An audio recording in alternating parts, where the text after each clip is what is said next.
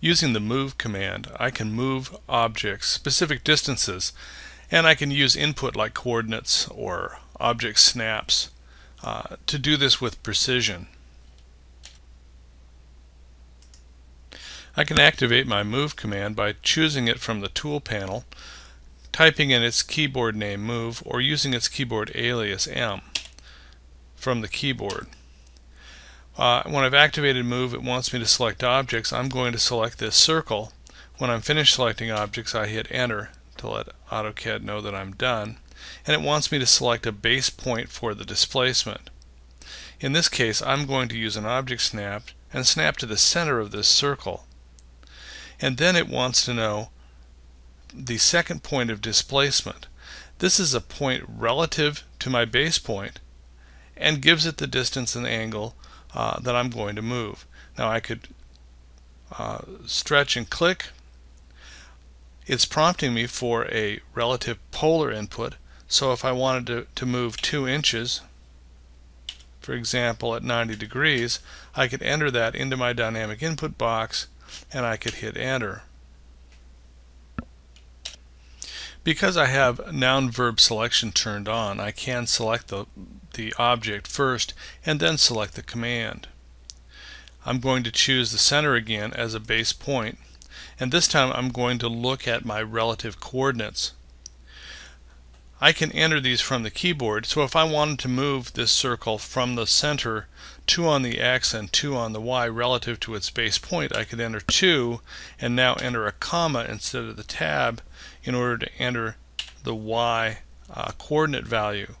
With that, I hit enter and I've moved that relative using the coordinate entry.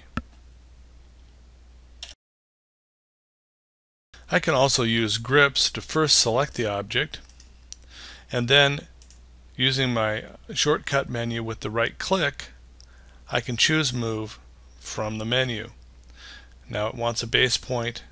I can select that and I can move the object. Now another method of moving the object is to use object snaps. So if I want to move this circle, for example, to the specific endpoint of this line, by using the object snap I can do very precise movement. I can also use selection sets for moving groups of objects. So I could use, in this case, a window. I've selected all of these objects. I'm going to choose the move command, use the object snap as its endpoint as a base point of displacement, and then I can move the objects.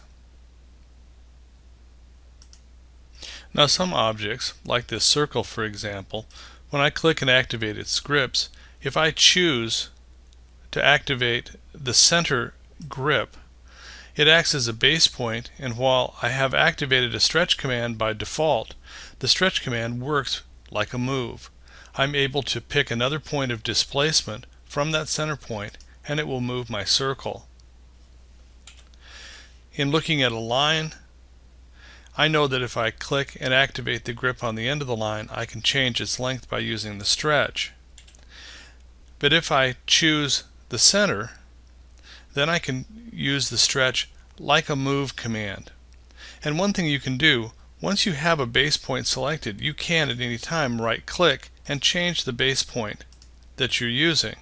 So now I've changed the base point to be this bottom end point of the line, and now I can move my line using that point of displacement.